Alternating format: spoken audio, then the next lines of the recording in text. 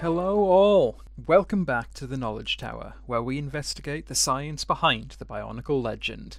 As the Bionicle storyline grew over time, we were introduced to new and exotic places within the wider Matoran universe, with one of our earliest examples being the homeland of the treacherous Rudaka, the industrious island of Zia. This island is an ecological nightmare, one that had almost all available space consumed by the factories and warehouses that form the backbone of the manufacturing economy of the island. That being said, that available space was actually strictly limited to a ring around the outer edge of the island, with the centre of the landmass being dominated by a giant outcrop of rock known simply as the mountain. This mountain is no mere geological feature, but is in fact a living entity in and of itself, one whose hunger causes sudden crevasses to open and swallow anyone foolish enough to attempt to scale its slopes. It was later revealed that this creature of living stone was not actually a native of the island, but instead started life as a pet project of Makuta Mutran. Originally nothing more than a single small stone, Mutran accidentally left it behind after a trip to the island 95,000 years before the events of the main story. Over those 95,000 years, the hungry stone sated its appetite by consuming the locals, growing with each Zean consumed until it became the dominant feature of the whole island. It is this 95,000 year growth spurt that we will be concentrating on in this video, with two main questions in mind. Just how many Vortixx would the mountain need to have consumed to grow to such an enormous size? And, given it had such a long time scale in which to grow, how often did it need to feed? First off, let's set up some basic assumptions. Food works very differently in Bionicle, with most instances we have seen within the Matoran universe being some form of energy absorption rather than actual consuming of meat or vegetation. Though there are some examples of more normal eating, with the Skakti for example eating in a manner at least outwardly similar to how things do in the real world.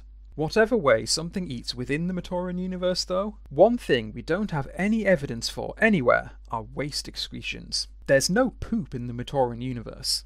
Quite how all of this could possibly work is definitely an investigation for another time, but for the sake of this video, I'm going to assume that whatever life energy is in the beings that the mountain consumes goes towards sustaining its own life processes, while the mass of the consumed beings adds to its own mass rather than being left anywhere as waste, thereby directly driving its growth.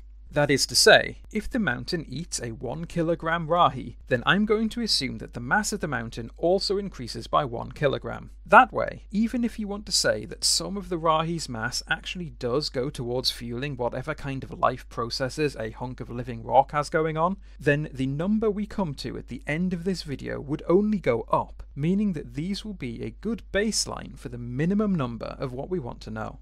Now that we have that established, let's look into one of the key questions we are going to have to answer in order to perform this investigation. Just how big is the mountain anyway? We have a few pictures of both Zia and the mountain thanks to artwork from the Bionicle World Guidebook. Unfortunately, none of these have anything within them of a known size that could be used for scale. We do have the map of the full Matoran universe that contains both Zia and islands of a known size like Metru Nui, but as we have discussed on this channel before, Greg has confirmed that this map is not to scale, so we can't use it here. None of the in-story descriptions of the mountain have any useful scale information in them either, so we are going to have to look at real-world definitions of mountains in order to create a reasonable estimate instead. But, as is often the case when humans try to force nature into neat boxes, it turns out that the definition of what actually counts as a mountain varies depending on who you ask. The United States Board on Geographic Names defined a mountain as being 305 meters above sea level or taller, or at least they did until the 1970s, when they abandoned that definition. Now, the US as a whole does not actually have a technical definition for what is and isn't a mountain. The United Kingdom, meanwhile, defines a mountain as any summit 610 meters above sea level or higher, while the United Nations Environmental Programme defines several different classes of mountainous terrain. There is also the fact that the majority of mountains come in mountain ranges rather than being isolated peaks, and so the issue of prominence comes into effect. In order to define what in a mountain range counts as a mountain in its own right rather than simply as a part of another larger mountain, many definitions state that a mountain must independently rise at least 300 meters above the surrounding terrain in order to count. So the question is, which definition to use? Well, luckily the mountain of Zia is on its own rather than being part of a range, so the prominence question isn't an issue. As for the other definitions, both for its simplicity and for other reasons, I decided to go with the UK's 610 metre definition for the minimum height of a mountain and set the Zian mountain to be exactly this height. Also, as for why we are using the minimum definition of the height of a mountain specifically, well, you will see why later. Now that we have that, we need to define the shape of the mountain so that we can determine the target mass we are aiming for at the end of this 95,000 year period. While the mountain in reality would have an extremely complex shape with various outcroppings, crags and crevasses, to keep things simple for the calculations here, I need to pick a more basic shape. Looking at this image of the mountain from directly above, I determined that a square-based pyramid would be the best one to go for. This still keeps the overall general shape of the mountain and will still give us a figure close enough to the real figure for our purposes. I also gave the sides of the pyramid a 30-degree slope, which appears to be the average slope angle when taking measurements using this image from the Bionicle World Guidebook. The formula for the volume of a pyramid is as shown here, with the height being set at 610 meters and the length of the base being worked out through some simple trigonometry from our height and slope angle figures. This gives us a resultant volume of around 0.91 cubic kilometers. If we assume that the living rock of the mountain has the same density as granite, 2,630 kilograms per meter cubed, then that means that the mountain would have an overall mass of 2,387,840,120,000 kilograms, or 398 times the mass of the Great Pyramid of Giza. If we set the original mass of the rock that the mountain grew from to be a reasonable estimate of 1 kilogram, then that means that it grew by a factor of 2 trillion over that 95,000 year time span, which I think we can all agree is an insanely massive amount. But that's only one of the calculations we need to do in this video. Next, we need to work out the mass of the average vortex to see how many of them the mountain would have had to consume in this time in order to grow to such a massive size. For that, I made measurements of my Rudaka set and the same methodology to work out her in-story mass as I used back in the Mass of a Toa video. I covered the exact steps back in that video, so I won't go over it again in detail here. But, in summary, it involves finding the volume of the set using water displacement, converting that to the equivalent volume for her canonical size, and then working out her mass from there using known substitute densities for her organic and metallic components. Please check out that video if you want to know more of the details, but the overall result is that Rudaka comes out at being 682 kilograms, or roughly 2.68 times more massive than a Toa. This is the mass we will use to represent the average vortex for our calculations going forwards. Going back to the mountain, in order for it to reach that enormous final mass we calculated earlier by the end of the 95,000 year time frame, it would need to grow at a rate of 25,135 metric tons per year on average. In terms of the number of our 682 kilogram average vortex, that equates to 101 vortex per day, for a total of 3,499,561,973 vortex eaten over the full 95,000 year timescale.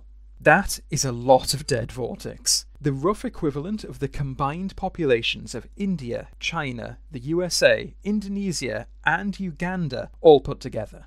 And sure, that number is spread out over 95,000 years, but it is still the equivalent of sacrificing 2 double-decker buses worth of people per day to the mountain's appetite, and doing it every day without fail for 95% of the entire existence of their species.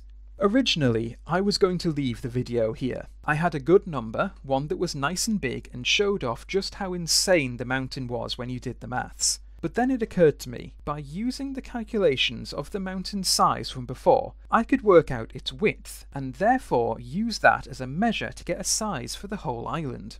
Not only would this be a bit of extra fun for the video, but it would also allow for some checking of the numbers. Remember, we selected a height of the mountain based on real-world minimum height definitions. If this yielded a resulting size for Zia that was reasonable given the known size of other Bionicle islands, then we could be confident that this was the right choice to make. If, however, it wound up being much too small or far too big, then the numbers would have to be revisited. Going back to the equations for a pyramid from before, a pyramid with the height of 610 meters would have a base that was around 2,113 meters wide, meaning that this section of the mountain on the map of Zia here represents a distance of roughly 2 kilometers. Using that as a measuring stick and looking at the island as a whole, that puts Zia at a rather measly 7.98 kilometers in length, or only around an eighth the size of the city of Metru Nui. I don't know about you, but that to me seems far, far too small of a size for the island of Zia to be. If this were true, the whole island would only be slightly bigger than the Great Furnace in Metru. Clearly, the numbers in this video, as huge as they already are a massive underestimate. Let's scale Zia up to be at least the size of Metru Nui, and try this again. Thanks to my measures of the image of Zia from before, I was easily able to increase the size and use the same maths to figure out the new size each pixel in the map represented, and then work backwards from there to get the length of the base of the mountain pyramid, and from there, the new height. Doing all that maths again, the new height for the mountain at this scale came out to be 4,980.41 meters, which is roughly equivalent to the tallest mountain in Venezuela, Pico Bolivar. At this height, the new mass value comes out at over 1 quadrillion kilograms, 544 times larger than our previous estimate. With this higher mass comes a far, far larger amount of Vortixx needed to feed it.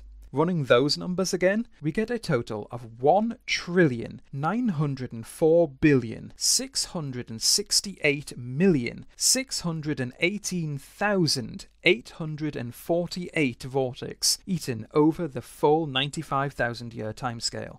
While exact estimates vary, the general consensus is that there have been around 100 billion members of our species that have ever lived on Earth. This means that the mountain has eaten 19 times more Vortixx than the number of humans who have ever existed. On average, that works out at being 54,929 Vortixx per day. That's the equivalent of the entire capacity of Wembley Stadium in London being consumed every 1.5 days for 95,000 years. We often get comparisons to the human body when talking about the Great Spirit robot. The Matoran are its cells, Metru Nui is its brain, etc.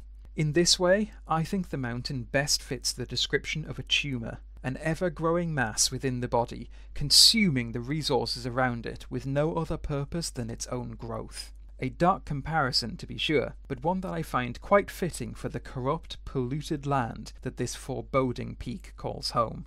Well, that cheery thought is what brings us to the end of this video. What did you think of the conclusions we came to, and what do you think I should cover next? Let me know in the comments, and I hope you will join me again soon for another Bionicle Science investigation here at the Knowledge Tower.